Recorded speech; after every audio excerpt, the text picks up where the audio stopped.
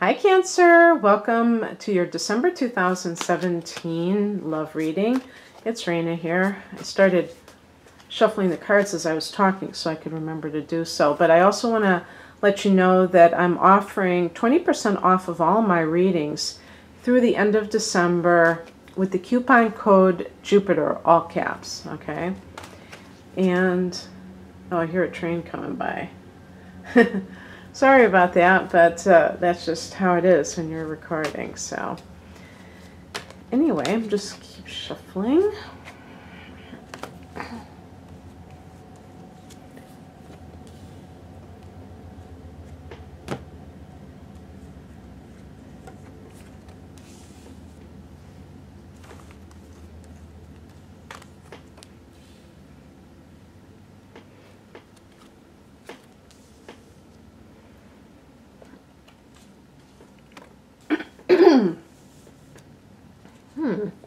Interesting.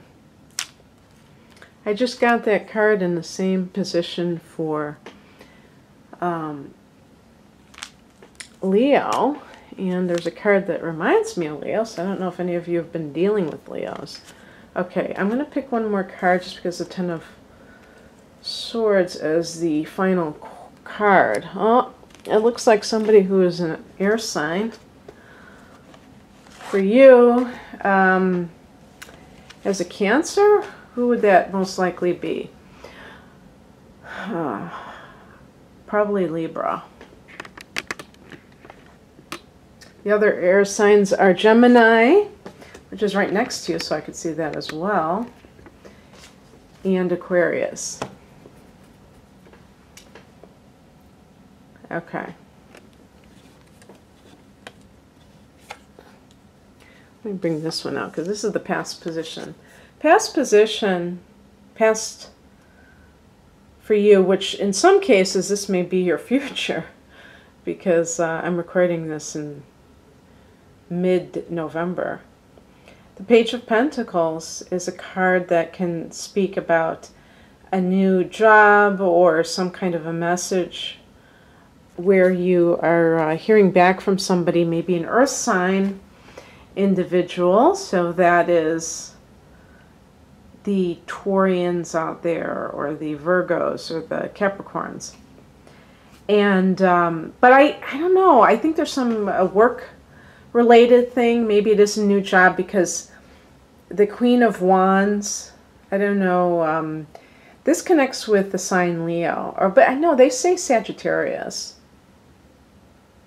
So I guess it's also possible that this is timing issue because in December, a lot of the month is in Sagittarius, and there's also planets in Sagittarius. But let's look at the idea that if you are a person in a position of authority, and you may have had somebody under you come into the workplace recently, that's a possibility as well. Or I could see the Page of Pentacles dealing with some kind of a contract, perhaps. In December, we have Mercury retrograde, and that does, I think that connects with pages because it's about messages, messengers. So maybe somebody coming from your past, and this has something to do with even a marriage issue, because to me, the Judgment, we do have the Death card as well, could point to a legal judgment. In certain cases, this is a general reading, obviously, so we're looking at it from different angles. As I have been noting in other readings, I apologize if these particular readings seem more geared towards people with relationships. It's just something that is, it seems like with this, I designed this spread, so I think that it might just lend itself to that type of a scenario. The Judgment card deals with karma, and karma is action, past action that is yielding present results. It's not about punishment. It's just like cause and effect. So looking at some of the other things here, we may see, oh, and it looks like this card is connected to Gemini, and this is the challenge position. So maybe you're, I don't know if this is going out on a limb here, but could it be that you are having an affair with somebody at work? And whatever is happening, it seems to me that Cancer people are undergoing a transition, and maybe that was the past position, so this already has transpired, and it led to your marriage dissolving. So maybe it's really like, where do we go from here? If you are still involved with that person, you may be having second thoughts and say, you know, I thought that this person, I was going to spend my life with this person, but I'm not sure that this is the right person for me. And I really think that sometimes these relationships are merely catalysts to get people to change their lives. And what the person does, if it's kind of like on the healthy side, even though I'm definitely not a fan of infidelity whatsoever, but I also know that it exists. And I think that sometimes when people are in a place that they feel very stagnant and maybe in denial over what is happening in their life, that person can kind of show the possibilities of how life can be, even if they turn out not to be the right one for the long term. Because that person may be even younger than you chronologically, and this is the challenge position. So what it's showing is this card connects to intimacy, not just sexual intimacy, but actual emotional intimacy, and it's in the challenge position. So it could be that the relationship was just like a physical fling, but it is like somewhat of a jumping off point for you to explore what you really want. And maybe that was part of the reason that it came about, is that was what it was there for. But, you know, Cancers tend to kind of get emotionally involved with a person. And it probably is very hard for you to, once you get involved, to just kind of like turn it off. So that may be what's going on, is that you, and who knows, maybe you're really not even in love with that person, but you just become emotionally attached to them anyway. And things, maybe you thought, okay, now I'm divorced, now I'm available, and then all of a sudden you realize that everything has changed. And you thought that person was going to be the one, and now you're not so sure. And if this scenario doesn't even really apply to you, there might be something in it that connects to your situation in a different way. Like, for instance, being attracted to a younger colleague and realizing, maybe you don't even have an affair, but you realize that there's something wrong in your marriage. Maybe you even felt guilt over it. And said, what's wrong with me? Why am I feeling like this? And then it gives you the understanding that things have been wrong in your marriage for a long time. But the Death card is right here in the middle. And that is the spiritual component in all of this. And it's about accepting what death represents. Death represents change, transition, and irrevocable change.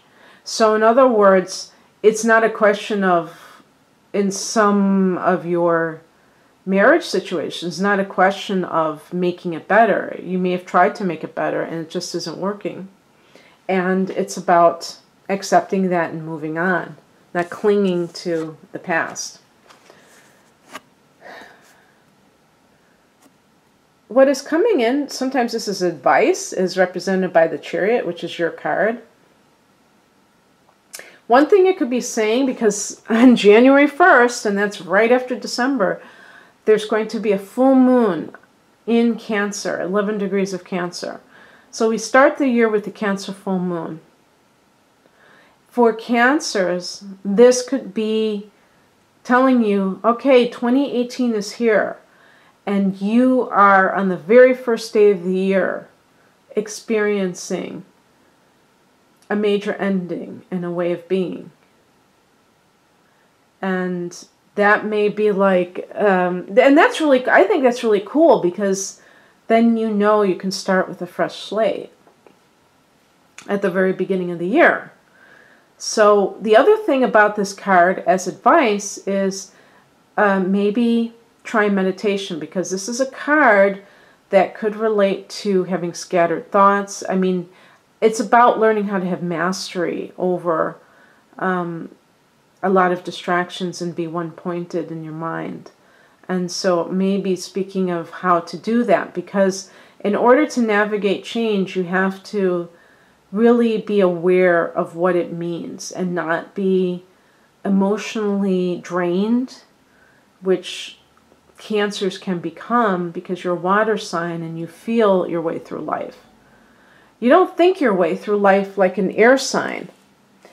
The outcome, and this could be like a Gemini person who is kind of not a good influence on you. The outcome is a Ten of Swords, okay? So something has happened that feels like an ending, but there's a component in this that relates to feeling betrayed. So I'm wondering if this Queen of Wands is actually someone that your partner has been cheating on. Maybe the Page of Pentacles was you finding out some kind of correspondence, even though it's or that was a new job of your spouse. That's also a possibility, and that's where they met this person, and they've kind of made their bed, but you have to hit that bottom where you're able to get out of denial over it. I don't know. It's very interesting because I was going with the premise that this was all about you, and now I'm wondering if perhaps you were the one that got blindsided, and that Queen of Wands was a person that your partner was unfaithful with. So if the person is a fire sign, Aries, Sagittarius, Leo, but somebody who might even be like a supervisor, a female supervisor. And I picked an additional card, and this is the King of Swords. So this is about, sometimes this is like the judge with the judgment, making that decision, or about you marshaling your forces to be able to recover from this situation.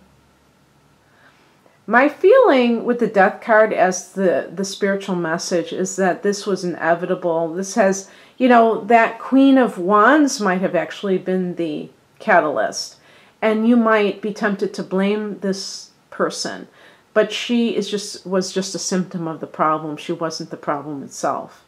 So yeah, I mean, and that took an interesting turn. Hopefully there are a few people out there that felt that it described their situation to some extent. But anyway, I wish you all the best in December, Cancer. Bye.